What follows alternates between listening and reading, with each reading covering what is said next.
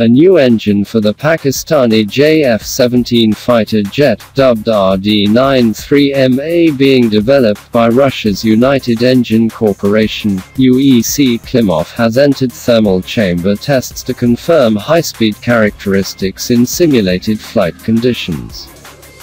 The RD-93MA has been specifically developed to power single-engine light fighter jets. It is an upgrade of the RD-93 engine which currently powers the Pakistani JF-17, Chinese Chengdu FC-1 single-engine fighter jets.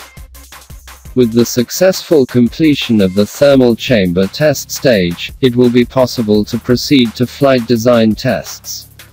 A set of tests in the TsIAM large thermal pressure chamber will be held as part of the experimental design work on the RD-93MA, a UEC statement said today.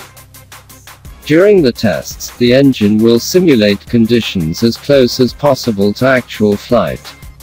Here, the RD-93MA, the automatic control system of the engine, designed and manufactured at UEC-Klimov, will also be put to test.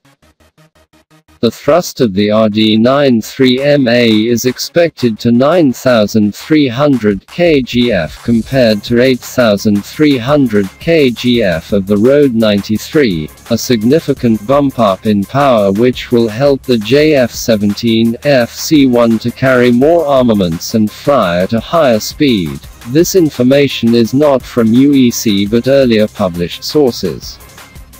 The RD-93MA engine is distinguished by improved operational characteristics, increased thermodynamic parameters, a larger fan and an upgraded automatic power plant control system. The main engine parameters are also enhanced. The assigned resource and thrust, an emergency engine start mode is provided, and the possibility of emergency fuel drain is realized. The statement said. All this is due to the specifics associated with the possible use of the power plant on a single-engine aircraft, which entails additional safety requirements, the statement added, leaving no doubt as to its potential applications for an foreign customer as Russia does not possess a single-engine fighter jet.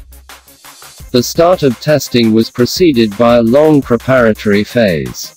During 2018-2019, design documentation was handed over to manufacturing plants, production was organized in a new cooperation structure, engine models of the RD-93MA were developed and a new engine harness was manufactured.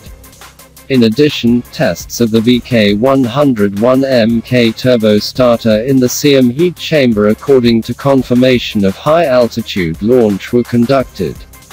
Prototypes of the RD-93MA automatic engine control system were made and much more, the statement said.